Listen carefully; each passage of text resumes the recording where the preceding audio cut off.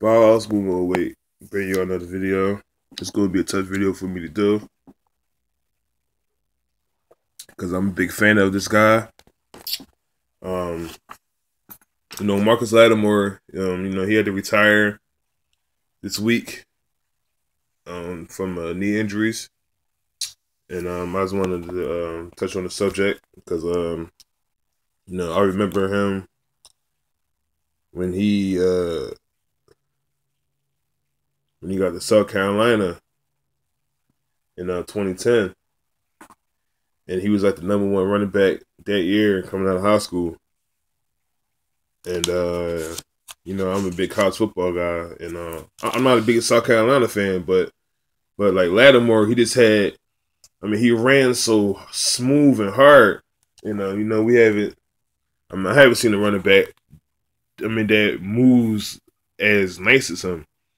And he got hurt 2011 and 2012. 2011 was against, if I'm not mistaken, who did he get hurt against? Was it Vandy?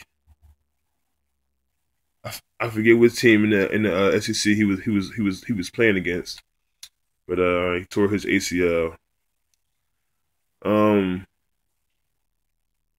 That was that just messed me up too. And I felt bad for him because he's a very good running back. Then 2012, I would never forget it. They was playing Tennessee. That was like a 12 o'clock game, and I was in the bed with my girl. We chilling, whatever, and she was asleep, and I'm sitting there watching the game, and he got rolled up, and I'm sitting there watching his leg. His leg was broken half, and that just hurt me, man. Because as soon as I seen it, I knew he was done. I knew Marcus was done, man. I can't. Well, they say he tore everything, man, in that leg, and it was a major setback because I knew he was gonna come out for the draft after 2012, and I knew he's gonna go into the league. But once you have them knee injuries, man, it's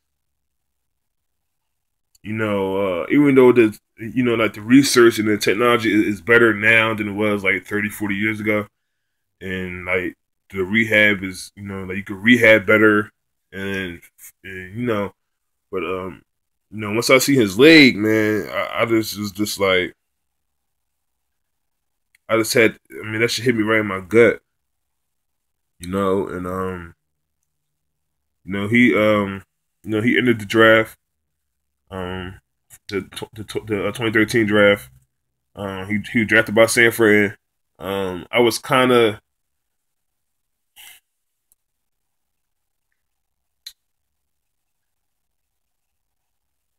I wasn't shocked that he ended the draft because after coming off them two knee injuries, it's like he was gonna go to the league anyway. But like them two knee injuries, I didn't think he was gonna get drafted at all. But San Fran took the chance on him, and I'm like, yo, like like that was good for for them to pick him up, draft him, and I knew he wasn't gonna play 2013 because there's no way he could break his leg like that and still come back next year and play. Um, it was just messed up, because he's a good player. Like I don't know him personally, but he looks like a good kid, and I felt sorry for him. So he get drafted in 2013, and they already announced he wasn't gonna play, so he sat out all last year, and I guess he was, I think the whole time he was rehabbing and rehabbing because his knee, like, I mean, for people that haven't seen it, go on YouTube, check out like the Marcus Lattimore injury, the one for 2012, and you can see his knee just like it was just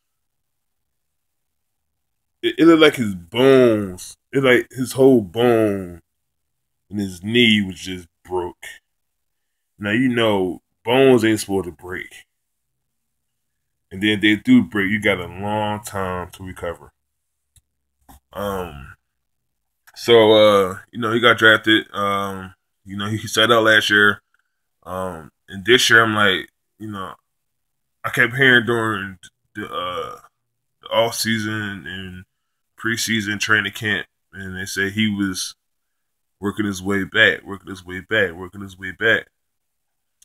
And I just read like a couple weeks ago that he was supposed to be, going to be activated. And Sunday, I think it was Sunday, he said he's gonna have plans about his retirement. And I'm like, what? And they say he had a setback. And them,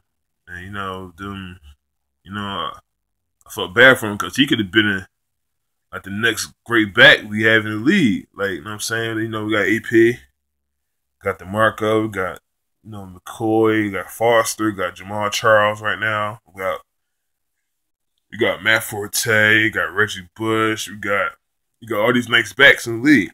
And I think he would have been like that next one. And I think if he didn't get hurt, he would have been first round for sure. He was a first round pick. But you know how it is, and when people get hurt, their draft stock fall and they fall and they fall, and he fell to the fourth round. So but he was the first round talent, and if people disagree, it's something wrong with you.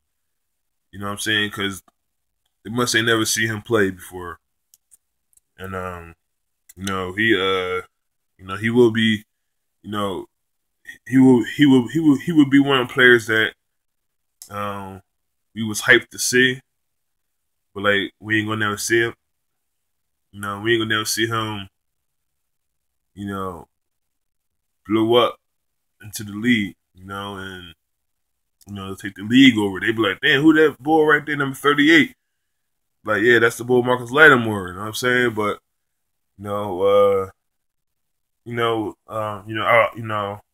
I wish him the best.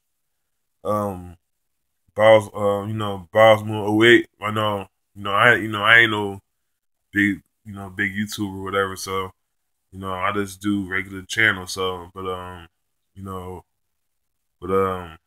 for me personally, man, that's just messed up. I don't want to see nobody get hurt.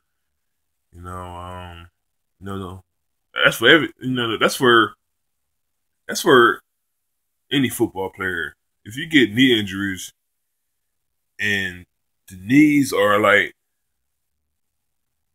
like you need healthy knees to be in the league. You can't be like, play on broken legs. No, that shit ain't gonna work. No, so Marcus, I'm pretty sure he's messed up, but I'm just glad that I got to see him play. During 3 years in South Carolina, but it's probably good, probably a good thing for him because we don't know how his knee will hold up. We just never know. I'm saying, like, we can't have him back. Like, damn, like, we can't be selfish as fans and like want him back, and then we don't know what he's doing off the field. We don't know how his knee really is. Like, damn, like we were just so hyped to see him, but then we don't really think about how he really feeling with his knee. You know, so that's for all the players though. You know, so for me personally, I wish him the best of luck. And take care of yourself, man. You know, it's kind of messed up, but you know, just this shit crazy, man. But this is Bowel Movement '08. Hope y'all like that Marcus Lattimore video. And that shit 10 minutes long. But you know, I just wish him the best, man. And that's it for me, man. I'm out.